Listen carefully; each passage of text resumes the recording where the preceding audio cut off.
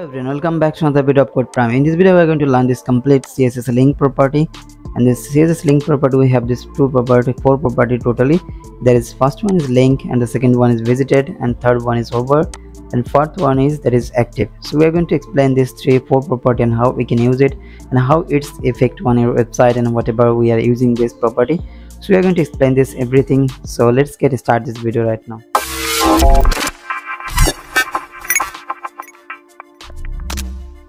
Here you can say I've opened my VS Code student. There you can say I've added some basic HTML code, and for this body section I have added some CSS. For this I added a linear background color and center a div for this formal basic CSS. You can see on the live preview on our browser, there you can see a linear gradient color, and there is a center a div. We have actually that whatever we write inside of this all item will be goes to the center. So that's you can see the center div for using flex. Also use the flex direction column so that whatever we write, so this all will be in column by column, and it will be in align all of this item into the center. So now let's go to the body section, and here I'm just going to add an anchor tag. Now I'm just adding a hashtag, and now here I'm just going to add some text about it. So I'm writing this CodePrime, and there is one. Now just copying this line, so I'm pasting this 3 times. So now if we save this file, you can see this preview like this. Now we need to write some CSS for this anchor tag. So just copy the anchor tag here and write it. Now let's write some CSS for it. So first of all, we're going to writing that is padding, that is I'm going to make it 10 pixel and 20 pixel. Then writing here a background,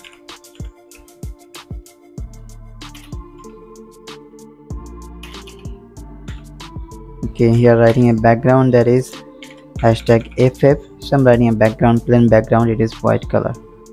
So now after writing this plain background and save this file, you can see it is looking like this. Now we're going to set some margins so that we can see that all item goes to a little bit of a space of each other. So I'm adding is 10 pixel and 0 and save this file. Now we can see we have separated. Now there is we are going to line this, then underline. So we are going to remove this text decoration, it is none, and save this file. Okay, here I'm writing this text align, it will be text decoration. Now save this, and you can see it was totally removed from here. Now let me set some font size for it. Here I'm writing this 2 rem and save this. Now you can see it was looking like this. So this is basically we have made this basic of this for link property. This is our by default link. There is I haven't added any color for font and anything else. So now we're going to first applying this. So for we are going to, for if we apply this for all of this property, then everything will be work for one. So for that we're going to add a class name here for a specific of them. So here I'm using that btn1. So I need to copy this total. Let's copy it from here. Now after this presses, so I'm just taking them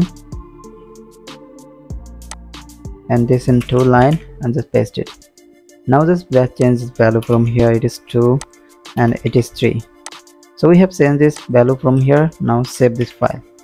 Now there is nothing affected because we haven't applied anything yet. Now copy this class name btn1. So first of all we are going to apply for this. Okay, let's take first of all for this a simple, that is a hover.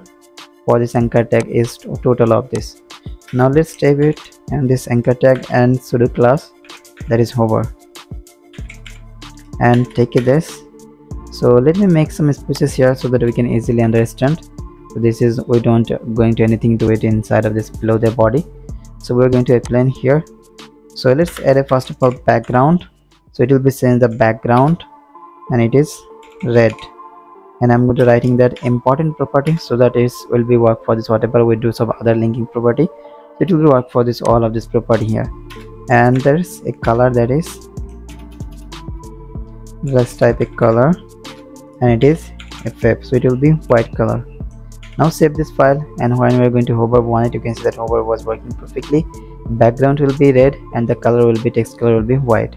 So this is first we have made this all of this universal for this hover selector. There is we haven't added any other class for hover. It will be universally, it will work for this all of this button whatever we have added this. Now we need to copy this. The button we have added exceptional classes here. So now here I'm just going to add it, so taking some spaces, and here I'm adding it Okay, we need to add a dot because it's a class. Now adding here, it is link. So for this link, if it a link here, so then we're going to writing some, especially we're going to adding some a background color. So first let's add a background color. It is, I'm going to add this blue, and it will be important, and color will be white. Color is white, and save this file. And you can see, okay, here it's 1F. Now save this. You can see when it is linked, so it is working like this, and whenever we hover on it, this all is working like this way. So this way you can set it that actually the link, when it is, the link will be always in this background color of the screen of the blue color, and this white will be text. So this is for the link, and whenever we use that btn1, this whenever we are using this text btn1, so this all item will be in background color. So for example, if we made this instead of 3-1 and save this file, you can see the 3-1, this third number of this button, and it was going to background blue. Now set this as previous as it was. So now we're going to taking this btn2. Now let's take it, and here we're going to add this whenever we visited on it. So we can simply copy this line of css and paste it. Now changing that value, it is 2, and here it will be visited. So now save this file. Now here we are going to make it the background. When we are visiting some button, it will be background red. Now save this. So there is, we have added for this button 2. So here is the button 2. Now click on to this button. Now if we reload this page, there you can see it was not removing, because this is total of this button 2 is working for the visited, that is we have added this color is red because we have already visited this btn2, this CodePrime btn1.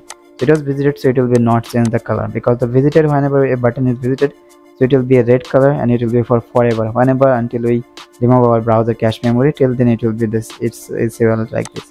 So for example, if I remove that history, so let's remove it, and here just reload it. Okay, just reload this one also. Now make it in open live server, so it was working like this way. Okay, now here we're working this another one, that is active property. So we're going to taking this class name, that is btn3. Now let's take it, and here we'll just copy and paste it. Now here we're just changing the value, that is btn3, and then here removing that visits, this value will be active. So it means when we are dragging on some button, or whenever we have this active, this visiting, so then it will be change that color. So here I'm writing that color is yellow, and the color will be 00, it is black. Now save this file. So we have made this for this number of 3 button, so this one, so this is working for this hover.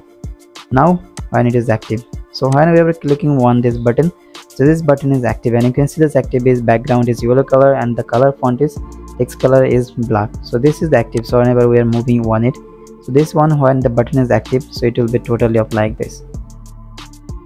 So this way you can use all of your css link property. You can make them identically, and you can make them specifically color, background, and stylish, and much more. So you can do this simply using the css link property of this 4 property. This one is link, hover, visited, and active. So this is 4 property, you can use it. And if you need any help about this, doing this practice about it, so you can give me on the comment section below. And if you enjoyed this video, please like on it and share it with your friends. And if you want to get more tutorial and much more thing about it, you want to know about this programming language and much more thing, if you want to know, you can subscribe our channel and press the bell icon so that you will never miss any updates from us.